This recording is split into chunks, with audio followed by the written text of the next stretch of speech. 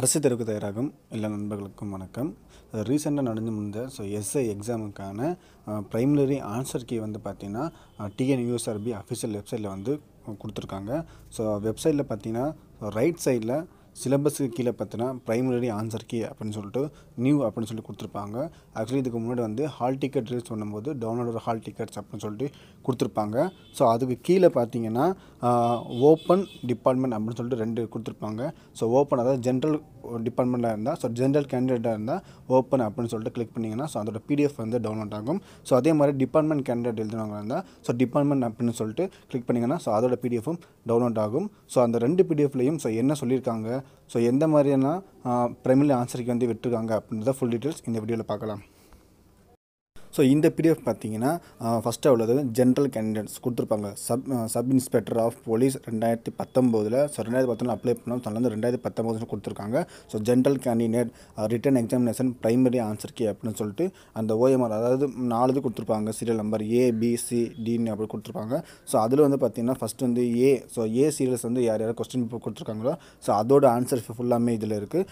அதே மாதிரி Bக்கும் Cக்கும் Dக்கும் அந்த மாதிரி ஃபுல்லாகவே வந்து பார்த்திங்கன்னா 140 கொஸ்டினுக்கும் எல்லா ஆன்சர் கீயும் பார்த்தீங்கன்னா ப்ரைமரி ஆன்சர் கீயாக கொடுத்துருக்காங்க. ப்ரைமரி ஆன்சர் கீங்கிறது ஒன்றும் இல்லை, ஃபஸ்ட்டு வந்து ஒரு ஆன்சர் கீ விடுவாங்க. இந்த மாதிரி இருக்கலாம் அப்படின்னு சொல்லி கொடுப்பாங்க. இதில் வந்து நிறைய இது மாற்றம் இருக்கலாம், இல்லாமலும் கூட இருக்கலாம். ஒரு சில வந்து எக்ஸாமுக்கு நீங்கள் வந்து கரெக்டாக வந்து ஒரு ஆன்சர் பண்ணியிருக்கலாம், இதில் வந்து தப்பாக இருக்கலாம்.